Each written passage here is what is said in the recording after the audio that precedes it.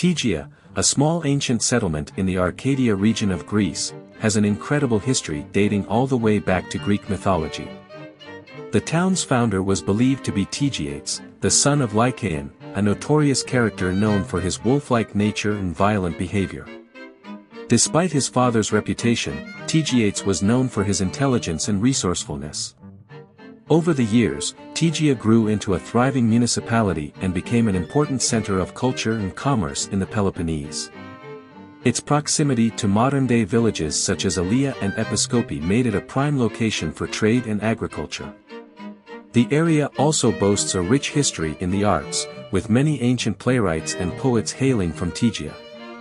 Despite its many accomplishments, Tegea's mythological roots have remained an important part of its cultural identity.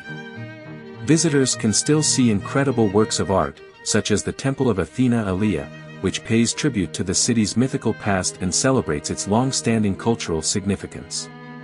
In conclusion, while Tegea's founding story may be marked by mythology, its cultural and historical significance are anything but mythical. From its founding more than 3,000 years ago to its modern-day incorporation into the Tripoli municipality, Tegea has left a lasting mark on Greece and the world. Do you want to explore more Greek mythology stories? Who do you want to see featured next? Subscribe and leave a comment below to let me know. I'll see you in the next video.